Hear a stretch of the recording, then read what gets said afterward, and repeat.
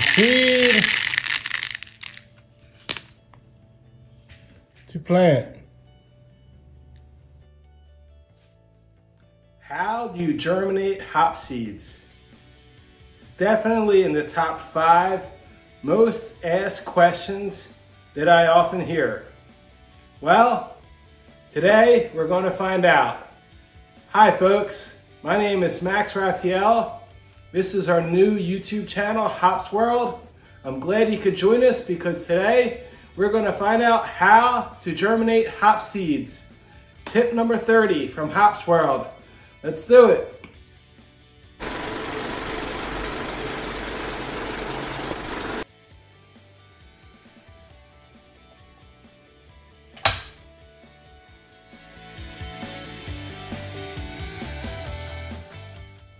Hey friends, glad you could be with us today. We're going to show you how to germinate hop seeds. But before we get started, we're going to talk about hop seeds. What about hop seeds? Why are there hop seeds? What's their purpose? Well, we'll get started talking a little bit about the anatomy of a hops plant. Hops plants actually have a male and a female plant, believe it or not. The plants that are used to make beer are the female plants. The small cones that grow on a female plant, that they look like pine cones, but they stay green. They're usually 1 to 2 inches long. They are the part of the female plant that is used to make hops. The male plant has little small white flowers, no more than 1/4 inch in size, and they only give pollen. Now, the hops cone, if introduced to pollen from a hops plant, will have seeds inside it. You do not want seeds, generally, to make beer. So, all the hops plantations in the world are generally all female plants. I believe there's some counties in certain states in the United States where male plants are actually illegal to have, because if one male plant nearby a hops farm could pollinate all the female plants. So what's the purpose of seeds? Why would you want to have cones with seeds inside them? Well, what you want is to create new varieties of hops or new cultivars. You want to use seeds, because every seed is actually a different variety of hops. Every variety, whether it's Cascade or Chinook or Pearl or Hallertau, they were all created from one single seed. Every Cascade plant in the world was created from clones, either cuttings of the roots or cuttings of the one plant that was the original plant made from a seed. Every seed is just like a little baby. Every one is a little bit different. Their DNA is slightly different. So by making certain crosses, using a male plant with a female plant, every seed is a new variety. So we germinate seeds and grow plants from seeds in order to create new varieties that are better adapted to the environment, better adapted to diseases or bugs that are resistant to these things, or they have unique flavors and aromas, and also to have a big yield, of course. So the process of creating new varieties is a long process, and we will make other videos about that. But for now, let's get into how we actually germinate seeds. The germination process of seeds is not as simple as just taking seed and throwing it in the ground in some dirt and throwing water on it, or sticking it between a paper towel like you learned in 4th grade to plant a tomato seed. What we need to do is actually vernalize the seeds. So what is vernalize? Vernalization, as it's called, is the process where a seed gets a cold and damp spell for a certain period of time, which helps the seed get ready to actually germinate. So hop seeds and other seeds in nature fall at the end of the season, which is right before winter, when the plants dry out. So naturally they fall to the ground and they sit through the winter with snow on top of them, and they get their way into the dirt, and they get damp, and they get very cold, and in the spring they germinate. So we, trying to germinate hop seeds, have to trick the seeds into thinking that it's a damp, cold winter. So how we do that is we do a little process where we first clean the seeds, and then we put them in the refrigerator in a damp paper towel in a little container for 2 months for them to think that they're overgoing a winter. But the important thing when we do this is to eliminate fungus. The problem is when we keep these seeds wet for 2 months, it's easy for them to get fungus and get ruined. So the process to germinate the seeds, the most important part is the cleaning. So it's real important to keep everything very, very clean. So here's what we do. Start with Clorox wipes. They're hard to get these days, but if you can find them, they don't have to be Clorox, but any kind of wipes. We wipe down our table, we wipe down everything with Clorox wipes. Then we cover our table. This is how we do it. You don't have to go so crazy as we do, but we use white medical paper the doctor's office uses, and we cover the table with that for a fresh start. Then the next thing we do is we use, typically, I'll use a mask when it comes time to pull the seeds out and actually work with the seeds. It doesn't hurt to put a mask on, to not breathe on the seeds. Definitely if you cough or if you sneeze, you want to turn away, cover. But a mask is not a bad idea. So next thing I'm actually going to do now is put on my gloves. These are not mandatory, but they're definitely helpful.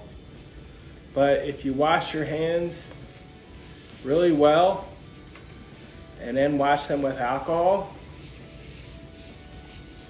you could probably get away without using gloves. So what we do is we make a mixture that we clean the seeds with. So the stuff that we're going to need to do this project, I'll go over everything we need first. First, we get this online. It's ethyl alcohol. It's 95% alcohol. If we can't get this, I have done this with 70% alcohol. It works just as well in the cases I've tried, but I try to get 95%. It's a little bit better, a little bit stronger. Your basic bleach is the next thing that we use in the mix. And we don't get any bleach that's flavored or has an aroma, lime or lemon or something funky. I try to get the basic dollar store, well, it's more than $1, but the bleach that's the most basic brand that has no flavoring or aromas. And the last thing that we need is water. Now I use distilled water, which we can get at the local pharmacy here. Sometimes it's hard to get distilled water. You can use spring water, possibly even tap water. I would definitely boil it for 10 minutes for sure first, and then let it cool down to room temperature. You definitely want it at about 70 degrees. So these are the 3 ingredients that we use to make our cleaning mix. Beyond that, we have already mixed here in the container our mix, which we'll show you how to do. So you need a container where you're going to put your final mix. You're going to need 2 containers, one for cleaning, one for rinsing. This is really important, the little metal screen net strainer, because with the seeds, when you go to strain, they stay in the little strainer. We have these little plastic tweezers. You could probably use metal ones if you open them a little, but the plastic ones work a little bit better, just in case we need to grab a seed. A timer, regular kitchen timer. You can use your cell phone. We have these little eyedropper, any type of little eyedropper that can squeeze some water out when we only need to get a little bit of water. We use this.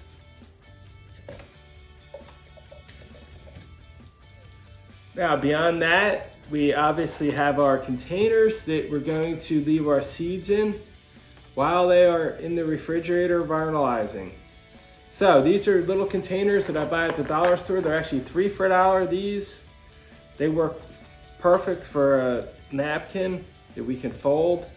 This we use for when we have a lot of seeds, 50 to 100 seeds. We have smaller containers too. Last year I had square ones, which worked a little better, but these round ones are fine. These are 5 for $1 at the dollar store. I don't know if they're super airtight. They seem pretty good. I usually try to test them and unwrap the corner of the package at the dollar store, but it doesn't matter because we will check these daily in the beginning at least, and then every few days, and make sure that they're moist inside. And if we have to add a little water, we just add a little bit of water. So our seeds, obviously, in this case, we're going to germinate cluster, female cluster, with USDA male number 19058. These are 2 varieties that I legalized in Brazil. You're going to need a name tag, which I made already, and it has the cross, which is cluster versus 19058 male. The date that we actually picked the seeds, which was 9/15/2020, and today's date, which is the first day that we're going to start the vernalization process. The most important thing is today's date, but you usually want to know what kind of crosses that you're making, so you can definitely know in the future whether any of these go forward into the next generation, whether I use them for crosses, or actually, you never know, the next super Brazilian hops might come out of one of these seeds. Something important I'll talk about is the paper towels or napkins that you use. If you use paper towels on a roll, you should separate them first. And you don't need sterilized paper towels. I bought sterilized paper towels online. They're really readily available, but and they're real cheap, and I was buying some other stuff. So they come double sealed, already sterilized. If you can't get sterilized paper towels, one way you can sterilize the paper towels is to get a pressure cooker and actually cook the paper towels. What I do is I get tin foil and I get the paper towels, I wrap them loosely along the bottom, then I put a piece along the top and leave it open, but cover everywhere, and but let where the moisture and the steam can actually get inside easily. And then you pressure cook them for 10 minutes and they come out totally sterilized. And then you keep them and put them in a plastic bag inside with the tin foil, just like this, and you pull them out one at a time. Now our container, I already wiped down with 95% alcohol. I've wiped everything down with 95% alcohol after I wiped with Clorox. It's real important. So, the mix. I'm gonna write down at the end of every one of our little videos, we're gonna have a list of everything that you're gonna need. And if there's, like in this case, I'll actually have the actual mix that we use to clean the seeds. So the mix simply is distilled water, 10 parts. So for you that only have a little seeds, a few seeds, what I would suggest is 100 milliliters of distilled water. 10 parts distilled water. 4 parts bleach, 40 milliliters. 2 parts alcohol, 20 milliliters. So you can cut that down to 50 milliliters of water, 20 milliliters of bleach, and 10 milliliters of alcohol, or even less. But you probably want that much to do your seeds because you need a little bit to rinse them with. Make sure this is mixed well. One thing that I would recommend if you have a lot of seeds, which I have a lot, and unfortunately mine broke, is I have a little electric mixer that has a little thing that you put inside the container and it spins. But what happened was I turned it on yesterday and I put one of these containers on it and the heater was on and it melted the container. So we're not going to use that. Simply, we're going to take our cleaning mix and we're going to mix for 5 minutes. So, set our timer and see you in 5 minutes. Okay, so our 5 minutes is up. We switched angles here a little so you can see a little bit better what we're doing. So now what we do is we never reuse this liquid for other seeds. One thing I forgot to mention, something really important that you need is a bucket. So we keep a bucket over here on the side and we take the seeds with our strainer and we dump them. So now what I do is I take our distilled water, I give the seeds a little rinse,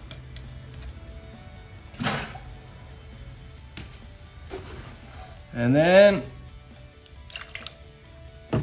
I take the seeds, put them in the distilled water, and 1 minute, a nice rinse. Okay, 1 minute is up.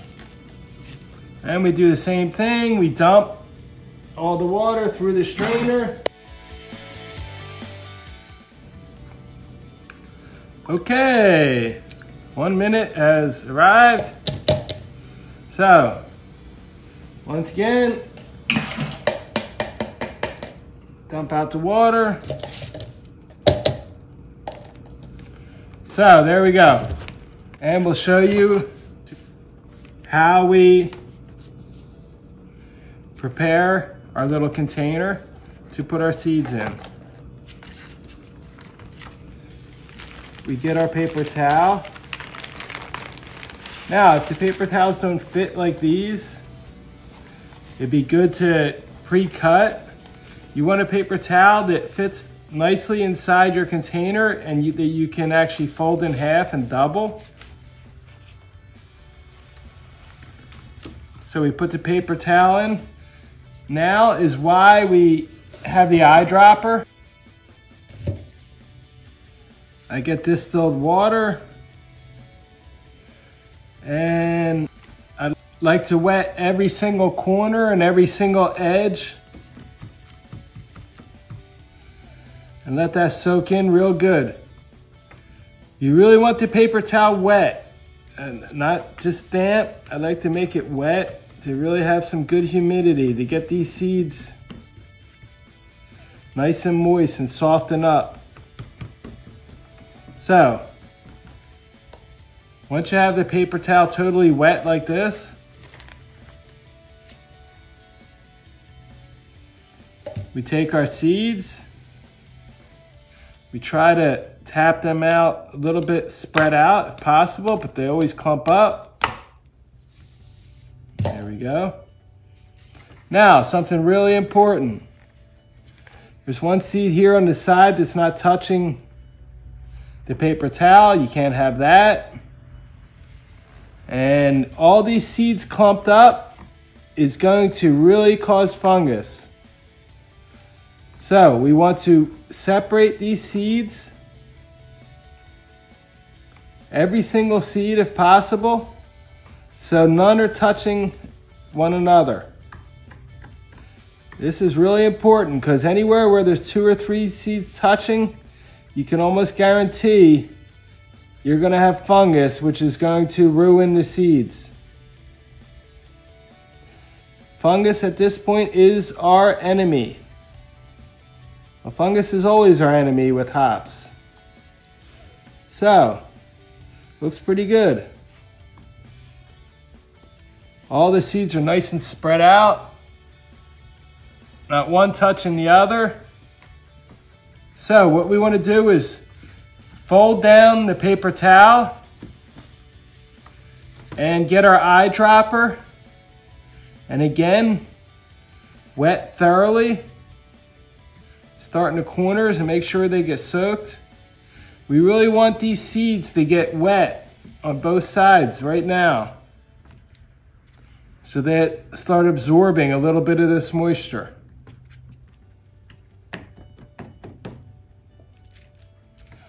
Just a dab more. And there we go. So we put the lid on. We always make sure that seeds are labeled. And then we'll show you what we do with these next.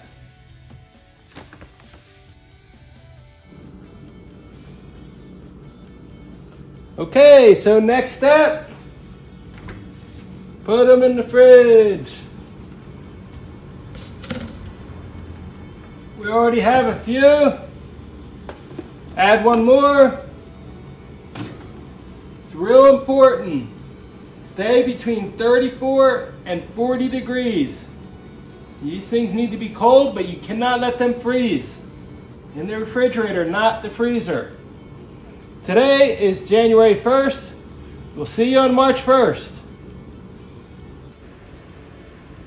Okay, so that's how we germinate the seeds, and we put them in for vernalization. While they're in the refrigerator, it's real important to check them every day for about a week to make sure you're not losing humidity. The whole 2 months, you need to check them 2 or 3 times, or 1 or 2 at least, once a week, to make sure that you don't lose humidity. Sometimes it takes a month or 6 weeks and they start drying out. If they do, just add a few drops of distilled water. No big deal. But they have to stay moist, have to stay wet. You don't want to create a little pond in the container. Okay, they need air also. So that's really important. Now, after 2 months, we're going to do a little video, another tip on what you do. But for now, I'll explain real quickly that you take them out of the refrigerator. What we do is we place them under a light with a timer for 8 hours a day at 75 degrees. It's important to be nice and warm in the room or nearby. We use a little radiator heater and a little thermometer, and we have a timer with an LED light. You can use a little T5 LED. They sell online for about 10 bucks, depending on how many plants you have, or a fluorescent, a double shot light fluorescent, or even any kind of a little grow light.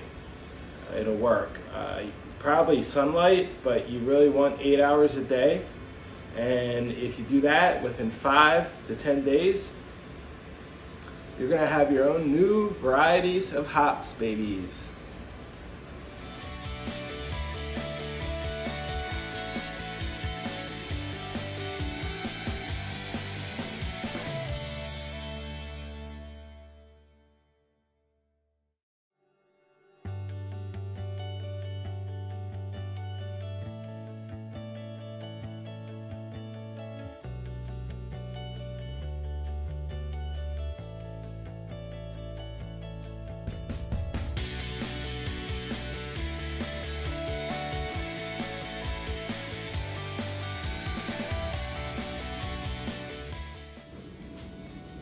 So there it is, folks.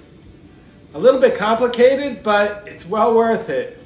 In the end, to see a brand new plant grow from a seed and think that that could be the next new, latest and greatest variety, and better yet, you get to name it. You can name it the name of your child or your wife or your husband or your dog or your town or a fantasy name. That's part of the fun too. I can't wait to have our own varieties so we can name them.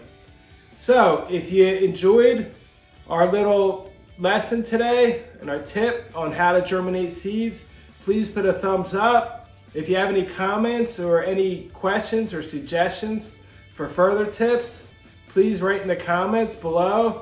Please subscribe to our channel here. Help us out and share this with your friends. Thanks for being here with us. We enjoyed it as much as you. Cheers to life.